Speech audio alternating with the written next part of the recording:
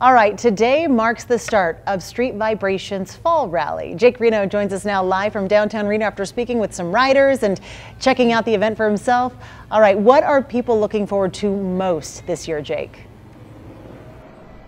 Well, the weather is going to be pretty nice for the next few days, which a lot of riders say they are very excited about. A couple riders I spoke with earlier say they came to this event all the way from Hawaii because they did not want to miss out on everything going on. It's fun to see all of the booths here and all the motorcycle gear, and then go for the great rides. Right, this is one of the best places in the world to ride. Right, with Virginia City, the Sierra Mountains, and having a great time on the bike. It's a wonderful place.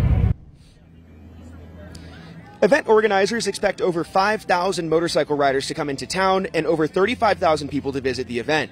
Attending Street Vibrations is free, and there is lots of shopping, live music, food and drinks, and even a brand new aerial and ground motorcycle stunt show. Rides will also be all over town to take part in poker runs and see some other areas such as Carson City and Virginia City. And another group of riders I spoke with say that they love attending Street Vibrations because they just love meeting new people. The motorcyclists, no matter where you're from, it's all like comrades. You pass them on the street, they wave at you, they'll talk to you. You don't see that. Yeah, or if you broke down on the side of the road, they'll stop and ask you if you're okay. Yep. Yeah, happens a lot.